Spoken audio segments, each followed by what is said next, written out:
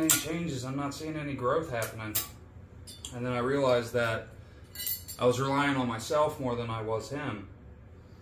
And I think that's where a lot of Christians get stuck in their walk, is somewhere along the way they start thinking about themselves. They start thinking about what they're doing, how they're doing it, and not putting their reliance in God. They're not making him sovereign in their life. They're not trusting in Jesus as much as they once did. And I know when I started giving him the glory and trusting in him and knowing he was sovereign, and no matter what was going on in my life, it was all for him to sanctify me and clean me up. The Bible tells us that the rain falls on the just and the unjust. So it's not necessarily that if things aren't working out, you're doing something wrong. It's that God may be using that to grow you. So look at those moments and take those times to focus on what he's trying to show you, what he's trying to teach you, how he's trying to move you along the path that he's got you on.